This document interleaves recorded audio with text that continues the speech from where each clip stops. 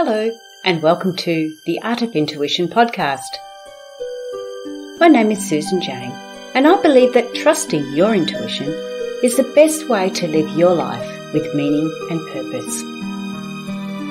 Each week you will hear about how you can connect, develop, and trust your intuition through interviews with other guests and my own personal experiences. Join me to understand how your intuition can guide you towards a life full of meaning and loving purpose.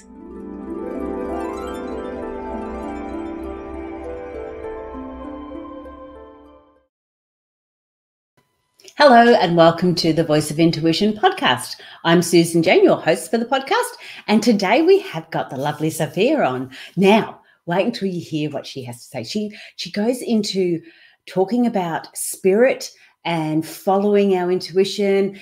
And she does it in a different format to how I do it. So you're really going to enjoy this. The way different coaches and different people speak about it, it allows you to connect with various people. You know, like you don't have to take on board everything I say. You don't have to take on board everything anyone else says or their guests say, but you take on snippets of everything, and it allows you to become who you are. So you're going to really enjoy Zofia's today. But first of all, like, subscribe, share the podcast so we can get it out there to everyone. And there was something else I was going to say, and I can't remember what it was. So let's just keep going. So welcome on board, Zofia. Hi, Zofia. Hello. It will come back to you before the end of the show. I know it. Now, we've had a little bit of a chat before we started, and just the way you explain things, you explain it in a way that it's really lovely. It's done differently, and that's what I like about having these guests like yourself on the show, is because you can put things across, and we might all be talking about the same things, but you're putting it across in a manner that will resonate with other people. But today we're really focusing on that area where I know I was in this, and I'm pretty sure you were in it. Definitely you were in it, because that's why we're talking about it. When you're in this life where you're working, you're looking after children, mainly focusing on women here, but you're in this like drudgery, and you know that there's the busyness more of life. Yes. Yes, and you know there's something more, and you want to. How do we sort of move into that? So that's what we're going to talk about today. But let's have a little bit more about your background. How did you get to where you are? Oh, it was not an easy journey. I will tell you right now. Because where I started was extremely rational minded. 2 + 2 = 4, scientific. Everything has cause and effect and meaning that can be measured and described in this physical 3D world. And so there was no space for the exception to natural law, this sort of thing. Miracles were not a thing in my mindset at that time. And so I was in corporate America. I ran international data centers for a Fortune 100 bank. Okay. And really into this performance-based kind of life, and it's all measurable and accountable, and you set your SMART goals and you go make things happen. Yeah.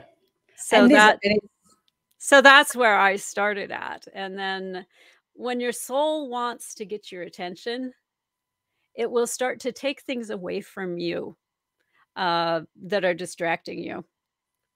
Oh, wow. So what happened to you? What was it taking away? And when you say that, what do you mean by take away? Okay. I'm a very stubborn kind of person. I was raised by a German and a Norwegian, so very rigid mindset around work and what is success and this sort of thing. And so I had highly developed my mind. I'd learned all of these management skills, and that was the important stuff to me, being skilled in the workplace and having the signs of success around me, right? I've got the husband, and we've got 2 cars and the house and the the picket fence and the whole business, right? Investment properties. We went on beautiful trips, this kind of stuff. That's what I was focused on. And over the course of a couple of years, my soul had been trying to get my attention, to have me step into the world of there's more than just the 3D body. And I kept ignoring it. So, okay, hang on. yeah. How was it trying to get your attention? This is so interesting. How was Yes. it doing? Yeah. How was it Yes. doing? So the first few things are little tiny small whisper kind of things. I ran into a book by Candace Pert that talked about molecules of emotion. She's a neuroscientist who is now passed on. But she discovered a lot of the chemical messengers that correspond with different emotional states that we have. And she actually, in her work, takes it even a step farther and kind of begins to tie that into like the higher self and the messages that are coming from your higher self. And so I ran into her work. I ran into what do they call it? Psyche. It was my first step into like muscle testing for absolute truth. And so I kind of brushed up against that, but I didn't really take the bait and delve deeper. And so those were some of the early things that my soul is over there going, you need to pay attention to this. Hello. Hey. Yeah. And so you saw these books, and how would other people see these types of messages? They're going to go to shows or meet up with people that are a bit more spiritually minded, and they're just giving them those triggers. Would Yeah, that, a lot of times things show up that way. Okay. yes. And the classic one is a book falls on your head in the bookstore. This did not happen to me.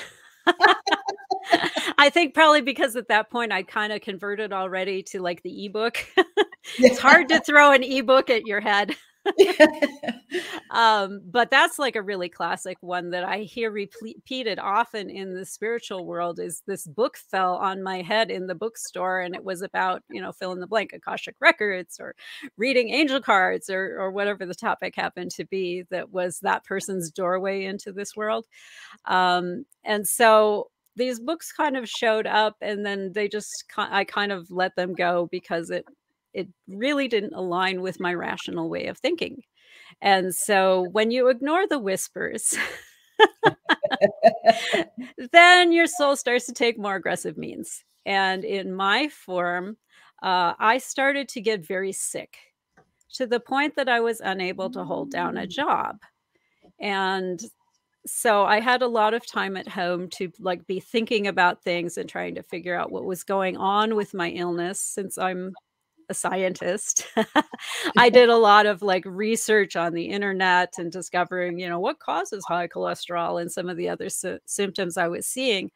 But I did not follow the breadcrumbs again that had shown up for me around things like sound healing and herbalists and this kind of stuff. I continued to like march past that because I'm on this path of conventional science will handle it. Ah, okay. So first of all, you've had this little bit of a whisper with books and areas like that, and because you didn't take enough action, Yes. then there's this other physical realm starts to come in with your physical health. Yes. And you're still focusing on, because I can see other people, I see so many people do this, it's like, okay, well, now I'm sick, so I've got to get that fixed. Yes, and after I solve that problem, then I'll deal with this other stuff. Absolutely. But it turns out that the answer is actually the thing you're putting off is actually part of the answer. Yes. And so I had all kinds of tests done to try and figure out what was going on with me. We discovered I have food allergies. We discovered that my high cholesterol is because I'm an overproducer of cholesterol, and my body will do that when there's something going on that it does not like. We discovered that I did not have a metalloprotein problem. We discovered that I do have methylation deficiencies. We discovered that I don't have fibromyalgia. I don't have rheumatoid arthritis. I don't have lupus and some of these other things that what I had actually turned out to be. But I was doing the round from all the doctors to try and find my problem. the solution to my problem. And I finally sat with my intuition for a minute, which was telling me, you need a functional medicine doctor. Okay. And that was like my first moment of I'm really paying attention to my intuition. Yes. Yeah. And so I went looking for the zebra, which is a functional medicine doctor that's covered by my insurance. Okay. Yes, getting the blend of both can be challenging.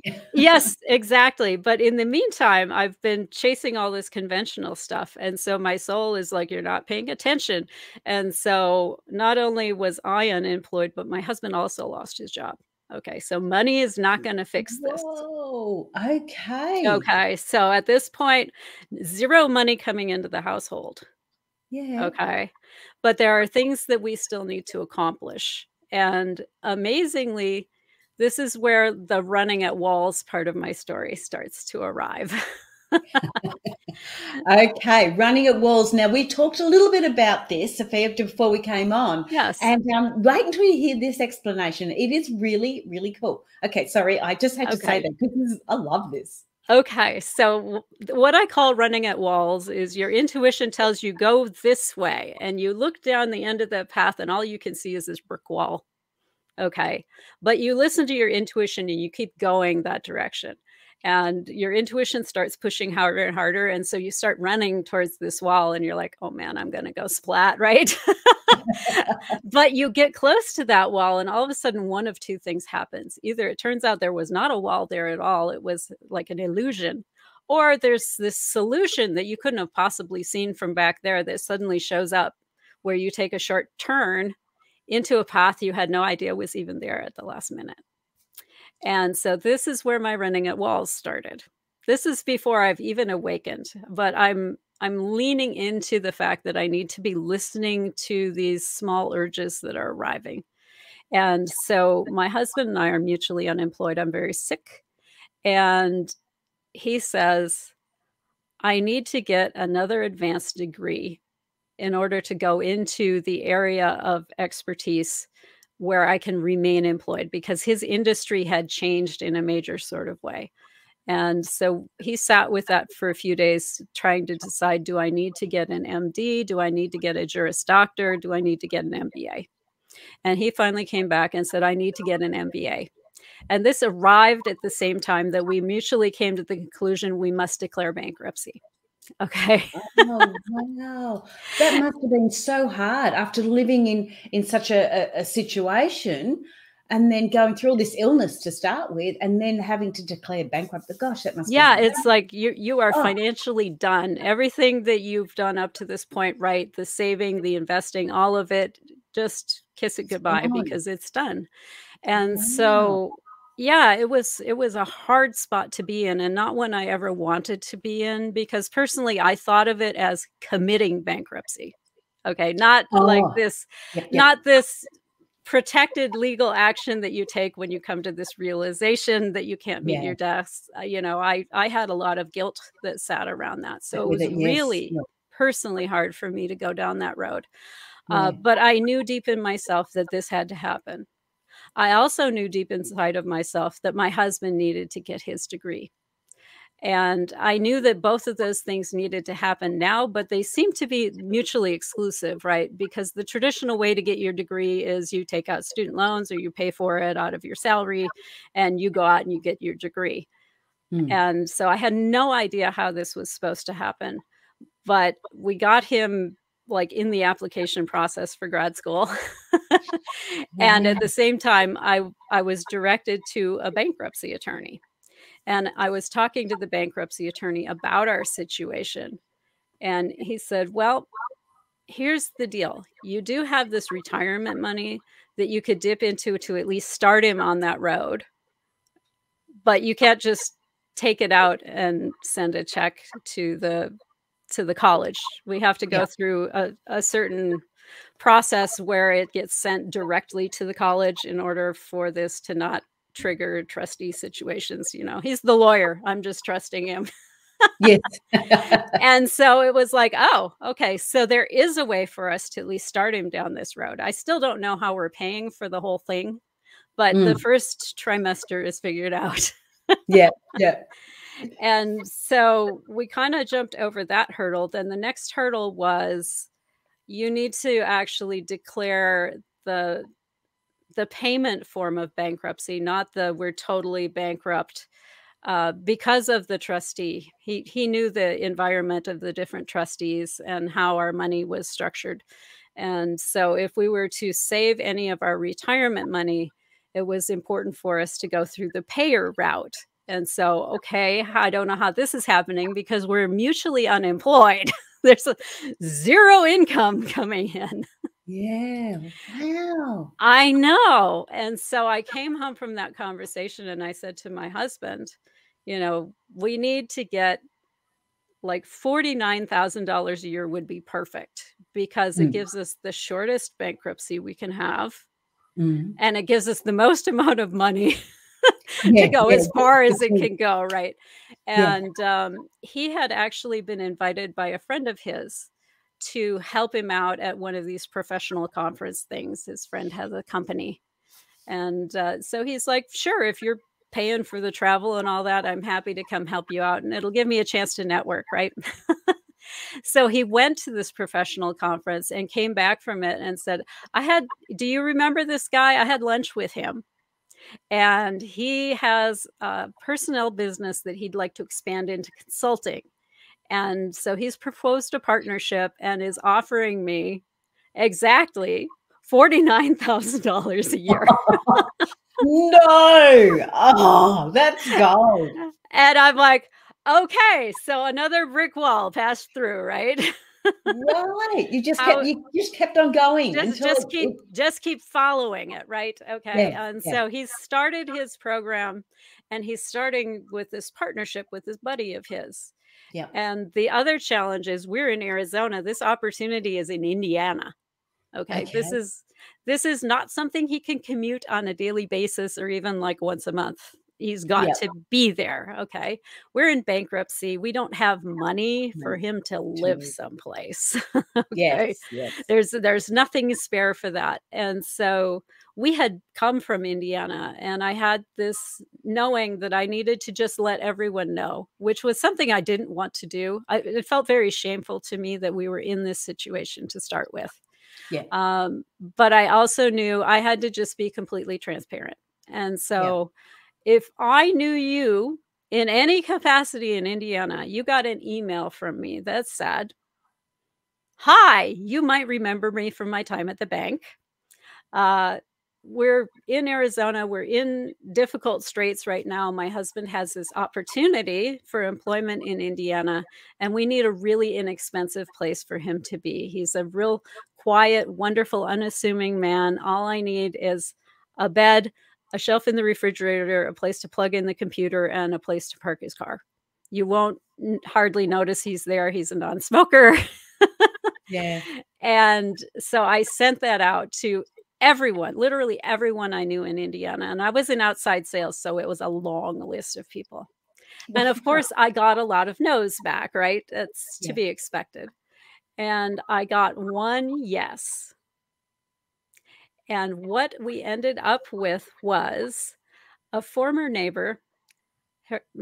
Her mother had passed away, had this condo now that's in this retirement community. The bylaws say you cannot rent it out. Mm. You can only sell it to a buyer of a certain age. And the market was really bad in that moment. It was upside down. She couldn't get out of it what she needed to get out of it.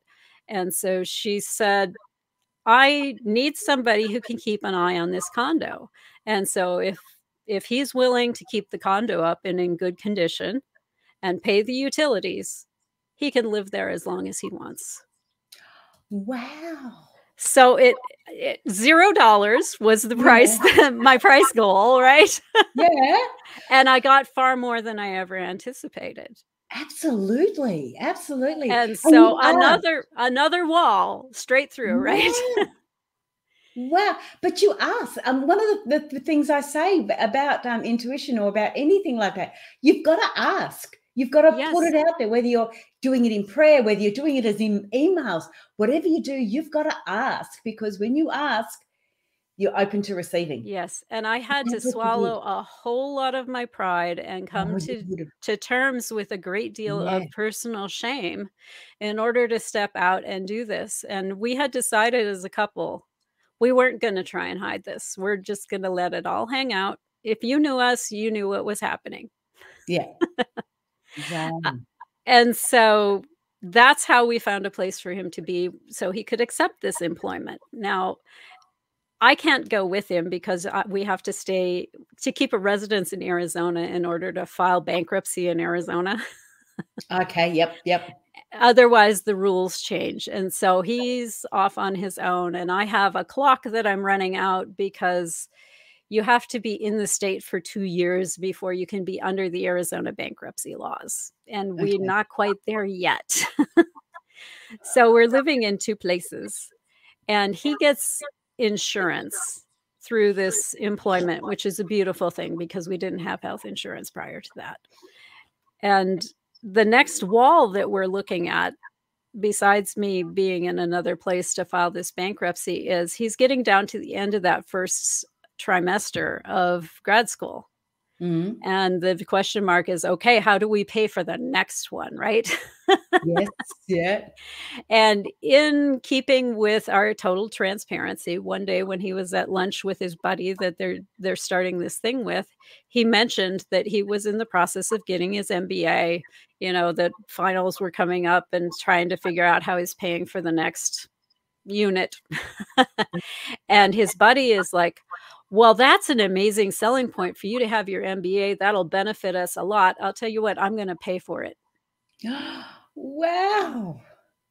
Oh, Totally out of the blue. Neither of us expected that. My husband was just sharing, this is the challenge that we're sorting out. And wow. so his company picked it up. I'm like, Yeah. well, damn. Okay. Another wall passed right through. Wow.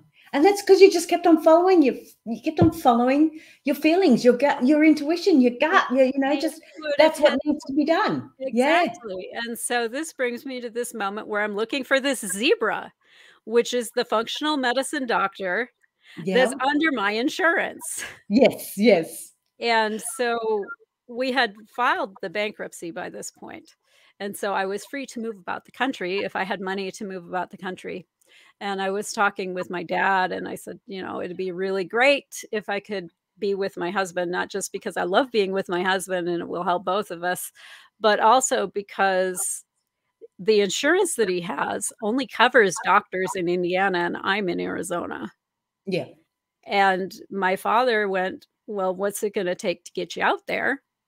And gave me the money to hire the truck and the movers and to get out there. Now I sold like a third of what we owned, maybe a little more than that. I wasn't going to pay to move the piano, which was hard for me. That was a huge sacrifice because that was my childhood piano. That was the one that I asked for when I was 5 years old, and it had been with me all my life. And Mm. so sacrifices were made to make this happen. It wasn't all roses. Yeah, absolutely. And it's always like that too. Yeah. Yeah. And that makes you really go inwards and reflect and have a good look at what's important and what you need to take forward. You didn't need to take that forward, but the Yeah. memories are hard to, Yeah, it is. Well, and yeah, it sort of helped me because when I put it up for sale, the lady who bought it for her 4-year-old daughter who was asking for a piano. there you go. So it's just recycled. Yeah. Yeah. Oh, that's good. That's good. So it found a beautiful home. Yeah, yeah, yeah.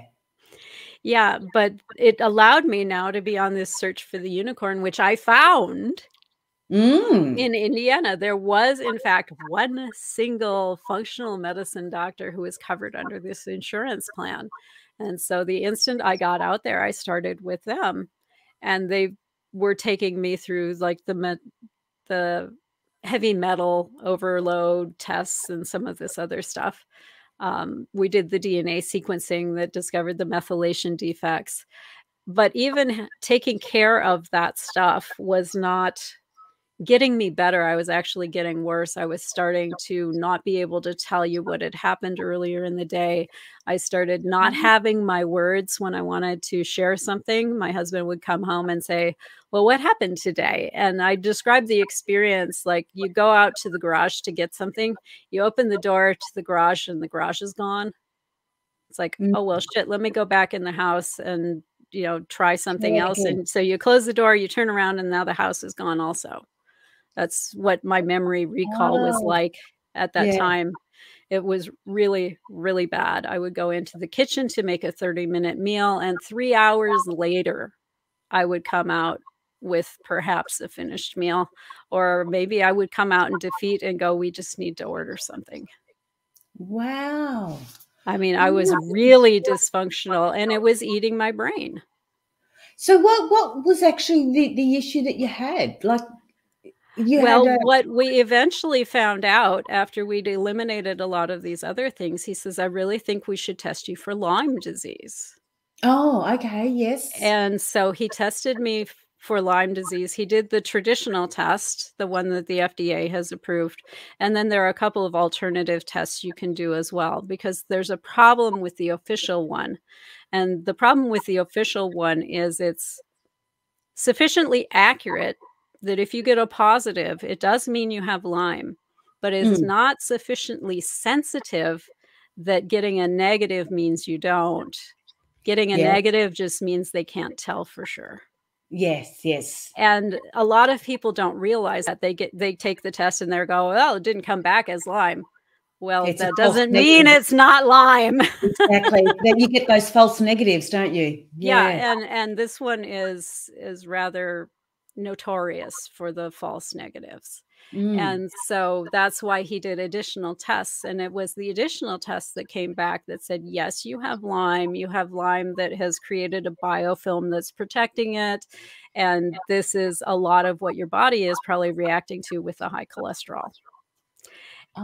Oh, and so now I know what it is. And so he comes to me with this plan. He's like, I have this protocol that I've developed, and it's 2 years long, and we do rotating antibiotics, and some of them are pretty exotic and have to be given through an IV. And then there are clearing IVs we give you because these buggers get really toxic when they die, and you're actually going to feel a lot worse before you feel better. Oh, God. I'm like, oh my gosh. And so I'm looking at this plan and going, I have no idea how much the insurance is going to cover of this, but it's going to add up in a hurry at $250 an IV.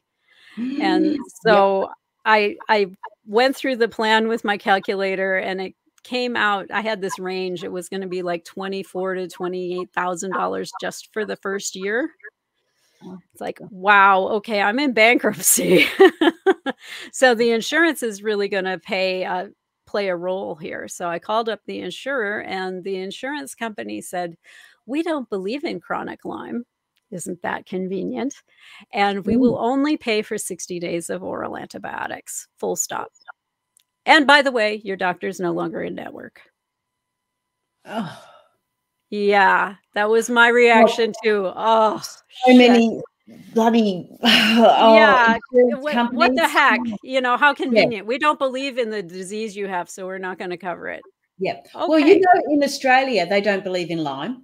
Yeah. You have to go to America to get any sort of answers for it. Yeah. Answers or treatment. I believe it. And it's really sad that we're in this space, that there's a whole section of the medical community that does not believe in this disease that's caused by an organism that they can pull out of your blood and look at and go, there it is. See, it's wiggling around.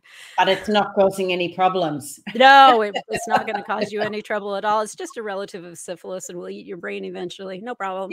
Yeah. We're not worried about it. Yeah. No, not at all. And so, that was a real despairing moment for me. It's like, well, what am I going to do? And I thought, well, okay, if there's one moment to ask my parents for help, this has probably got to be it. And so I picked up the phone and I talked to my father again. And I said, here's the situation. We know what's been making me so sick. We know what's been making me dysfunctional. And, the doctor has a plan. The insurance company is not going to pay for the first dime. Well, it'll pay for the first 60 days of oral antibiotics, but after that, yeah, forget it. Yeah. yeah. And the bank of Dad was empty. And the what was, sorry? The bank of Dad was empty. Oh, okay. So there was nothing he was going to contribute to that. So that night, I went to bed next to my husband in a really, I won't say despairing. I didn't start despairing. I started like frantically seeking answers. My brain was kind of like this trapped squirrel and was bouncing off all the walls and going down all of the dead ends that I've already been down. Well, you can get a part-time job. No, I can't make a meal in 30 minutes. Well, maybe my husband, he's already working full-time and going to school full-time and taking care of me because I can't sufficiently take care of my own self. Well, maybe we can get a loan. We're in bankruptcy. I can't take out a loan from anything right now. And so I keep going around and going around and going around, and there is not an answer. Yeah. And it was finally about 3 a.m. that I hit that moment of despair. It's like, I really have no idea. I think I know what the answer is. I can see the solution, and I'm stretching my arm as far as I can stretch my arm, and it's still, this much beyond the end of my fingertips. Yeah. And I finally just said, I don't have the answer. I'm between the rock and the hard place. And I can think of only one option at this point, and that was to pray. I had not prayed in decades, probably 3 at that point. And I kept it really short and simple. I just said, God, I will do anything to get better. Because I knew I was not done, and I knew I couldn't live this way. And I got a response immediately. There was a little voice in the back of my mind that said, really, anything? And that sobers you up like really fast. There are not a lot of edges on anything. No, exactly. Be careful what you ask for. Yes. Be careful what you're going to allow into your life. Yep. And so I thought about it for a very long time. And I said, I'm talking to God.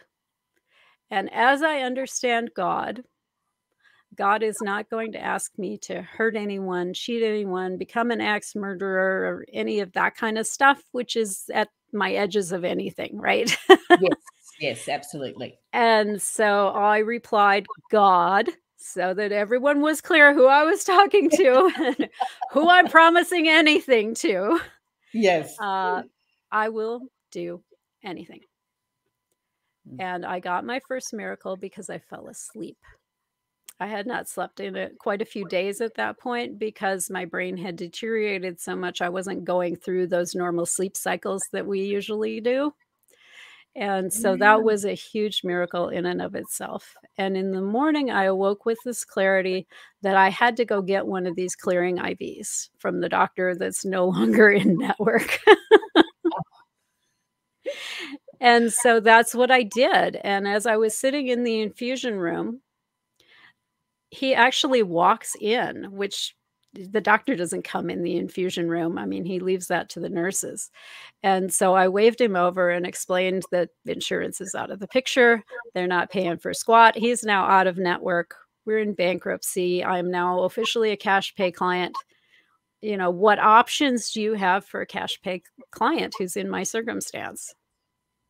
And he says, well, since insurance is out of the picture, we do have a doctor on staff who's a naturopath, and he works with herbs, and he's got really good success with parasitic things, and Lyme is a parasitic thing.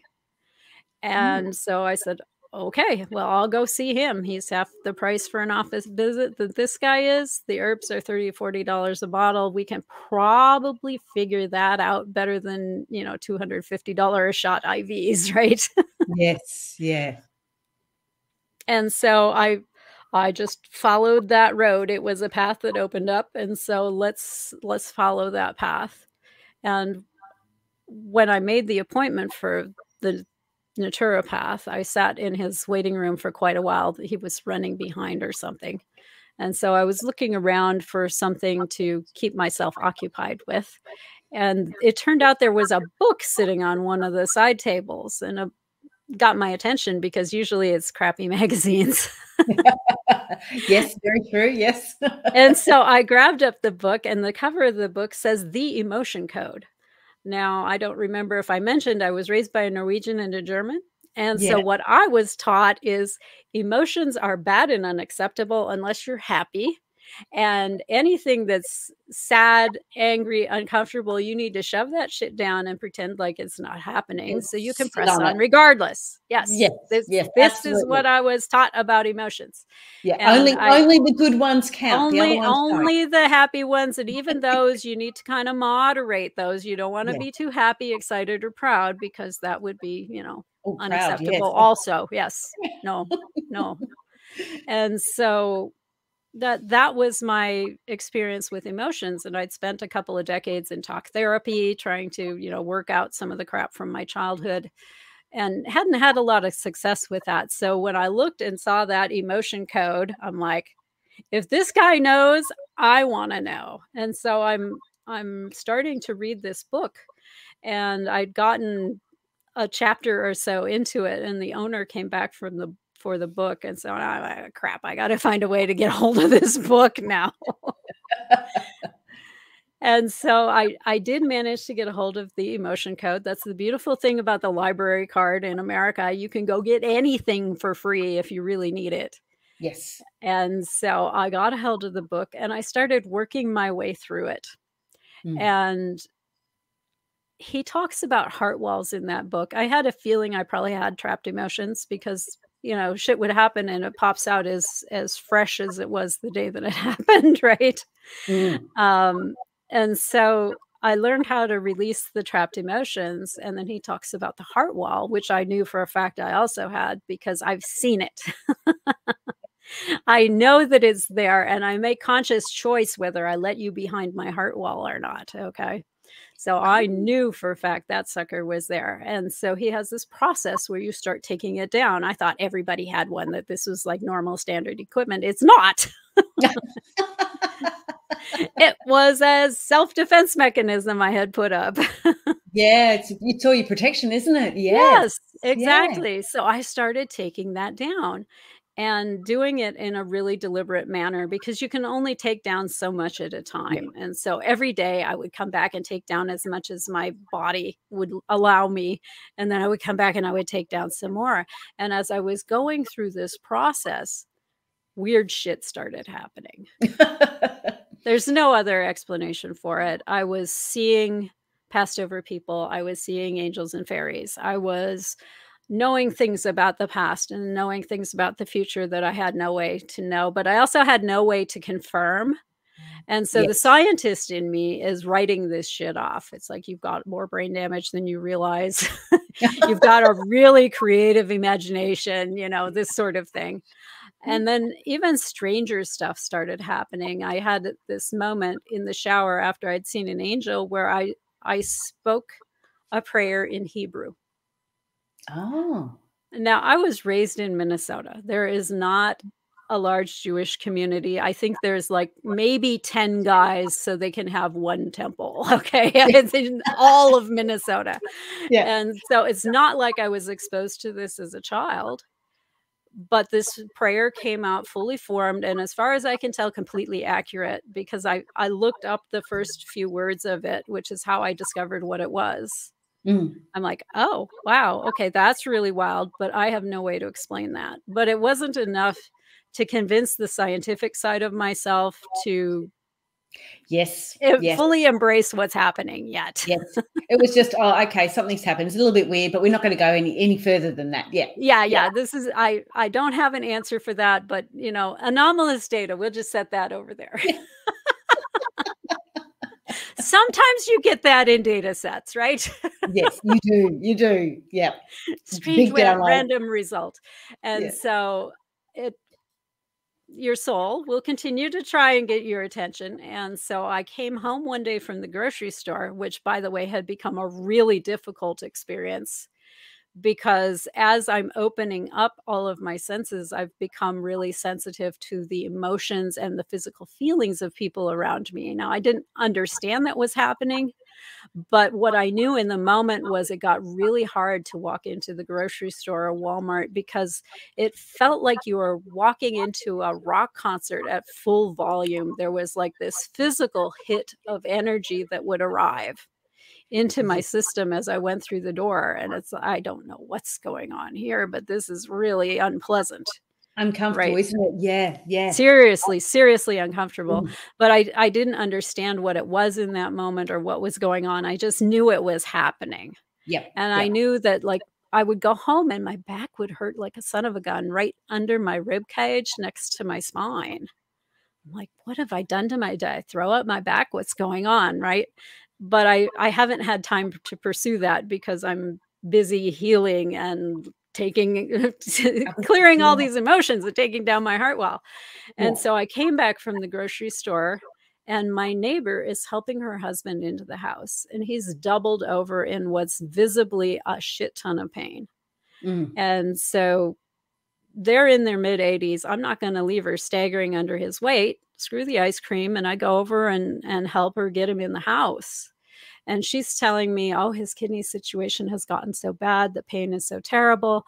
We need to try and get him an emergency doctor's appointment." And so she goes off to call the doctor, and I'm in the living room trying to provide comfort to her husband, and there's not much to be had. I mean, he hurts whether he stands or he sits or whatever, so we chose to just stand in the living room, and I'm holding his hands, and he closes his eyes, and I can see his lips are moving. Now, it's only been a couple of weeks since I prayed last, and Mhm. that was a few decades from the time before that, so I'm not very comfortable just voyeuristically watching him talk to his God.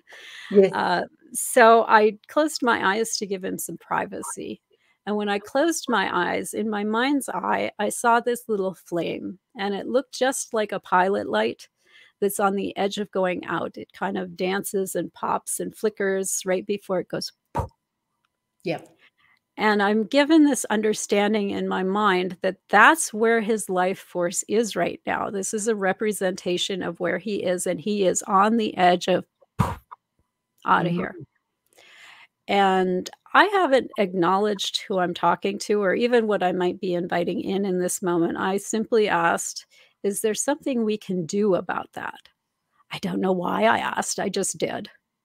I didn't Mm. ask it out loud, I just asked it in my mind, and the moment I asked, this flame turned into this, like, great big roaring bonfire, and at the same moment, he drops my hands, and so, of course, my eyes whip open, like, "Why'd you drop my hands?" And he looks at me and says, "Are you a healer?" And I'm kinda looking around to see who he's talking to because this has not entered my perception in any way whatsoever. Mm. And I was saved from having to even address that question because his wife came in and said, "We've got an appointment, we have to leave right now." Okay, great. So we hustle him out to the car, and I'm greatly relieved because I don't have to address any of that. I've escaped without having to give any answers. And I hid in my house for a couple of days until I guilted myself out. "You're a crappy neighbor. You haven't gone to check. I mean, he could be in the ICU. Who knows if she's planning a funeral and you haven't even brought over chicken soup." And, the rational side of me at this point has convinced me that there was nothing to that little event that happened there. It was nothing. And you need to be prepared that she's maybe burying her husband. And so I went next door and I kinda hesitantly tapped on the door. She opens it and she's got a big smile on her face. I'm like, "Okay, so he's not dead." And she said, "Oh, I'm so happy to see you. Come on in. Jay has so many questions." And that's when I went, "Uh-oh," because I've got 0 answers. I've convinced myself that nothing has happened. I step into the living room and there he is. He's kicked back in his Barca lounger. He's got his remote and his book, and he's looking fat and happy in his chair. I'm like, Wow. how you doing, Jay? And he says to me, it was the strangest thing. By the time we got to the doctor's office, I was feeling pretty good again. And they ran me through all the usual battery of tests, and my kidney function was normal. I haven't had normal kidney function in decades. And if you know anything about conventional wisdom in medicine, kidneys don't heal. The only direction you go with kidney function is downhill. Down, yeah. Yeah. And this guy's kidney function returned from crap to normal Whoa.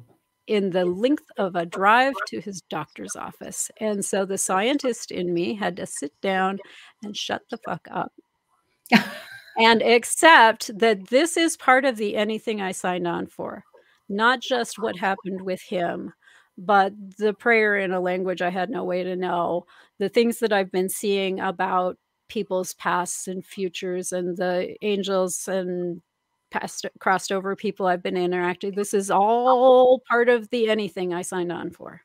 Wow. This story is just amazing. But Zofia, we are getting low on time. I bet we are. So you've gone through and you've got all this understanding and this health, and you've like I said, you've actually asked for help and said, you know, whatever I need to do, and then you've got all these other signs that have come through and this beautiful healing and everything else. Was that the final step over where you went, okay, there's more to life than what I was looking at? Yeah, And this is where I surrendered into, you know, when I said anything, this is the anything. And so yes, it behooves me to not just unwillingly be dragged down this road, which is what was happening up to this point, yeah, but to actually lean into it and to yeah, learn more. yeah, And when you lean into it, the universe, your God squad, whatever you want to call your support system, it will provide you with what you need in that yeah, moment. And so the naturopath that I was seeing actually had a son who was a medical intuitive. He was one of the first people I actually talked to about what was going on and mm, what was happening with me. And he started to explain, well, you're a physical empath. yes, This thing that's happening at the grocery store, it's a part yes, of the gift. And so between him and the books that I was able to get a hold of through the library system, like Rose Trees Empath Empowerment series, Healing Hands by Barbara Brennan, and some of these sorts of books, started to give me an understanding of how does this woo world work? What are mm, these gifts about? How do I live in this world with this heightened sensitivity without being completely overwhelmed and having to like completely closet myself away from other people? yeah. I mean, I'm an introvert, so I mean, that's not completely Me too. distasteful to me, but my husband is not, okay? And so Yeah, we like to be able to socialize and have people at the house and go places. And so I needed to learn how to be able to be in both worlds, to still mm, have that sensitivity, but not be overwhelmed by it. And so these were all useful tools, the things that I learned in the books. I had many, many masters who you would be very hard pressed to get a hold of in any way other than a book. yes, Um, but it was an absolutely wonderful, beautiful process to step into. But it was that moment of impossible healing yeah, that really drew me through that door. I won't say pushed me because it's a free will choice. I could have continued to be stubborn yes, and get more signs. and could get more signs and things Yeah, could continue to get more intense, or I yeah. could choose to step through. And so I chose to step through. So I've got to close it off. But what is one um, hint, idea, advice that you would give somebody that is looking at they've experienced all of these signs and symptoms, for want of another word, and what would be the best way to just step forward for them? Your soul will tell you what the best way to step forward is. So pay attention to what gets put in your path, who gets thrown into your path. and explore it with openness and curiosity. One of the biggest things I had to learn to do was to accept it was going to be hugely uncomfortable to become fundamentally different than I was. But it was on the flip side going to be hugely rewarding to go through that process. It felt a lot, I think, like the butterfly probably feels when it goes through its metamorphosis, right? Because here you are, I'm this little caterpillar, right, crawling around, and I'm eating my leaves and whatever, and then all of a sudden, I've stuffed myself full of food, and I'm hanging upside down, and then I barf all over myself to create this chrysalis, where I then get melted down and put together back into this strange new form. And you come out of it and you're like, I don't recognize myself. Yeah. And you know what? It's okay, because you've just become an amazing, beautiful creature that you were destined to be. And all of the pain is worth it every moment. And all of the confusion is a beautiful part of the process when you start to look back on it. Oh, wow. Because you see the pattern in hindsight. When you're going through it, it's like, this seems so strange and disembodied. Yeah. When you can reflect back, it makes a big difference, doesn't it? Yeah. Yeah. Well, thank you so much. Release the confusion and step into it. Step into it. Yeah. Thank you for being on the show. I do want to say that all your details will be down in the descriptions. So we'll have the links and everything else if you want to link with Zofia. And you do have a podcast too. So yes, and you're on my podcast, actually. Yes, I'll put all that down in the description because we are running out of time. So thank you for being on the show. And yes, thank you for having me. Yeah. Oh, I better get my branding stuff right. Okay, I will just go solo layout, pressing all the buttons. That was amazing. And look, it's really funny. There's times that we want to jump in and ask questions, but the way Zofia was explaining it, and I just wanted to listen. It was such an enjoyable way of getting that understanding of learning about all those little signs and symptoms that are making you that soul awareness that is making you want to change and go forward. So that is beautiful. Remember to connect with her. All the details are down in the description, and you'll be able to see where her podcast is and all the rest of it. But I have to go because we're running out of time. So I'm going to say bye for now, and I'll see you next week. Bye.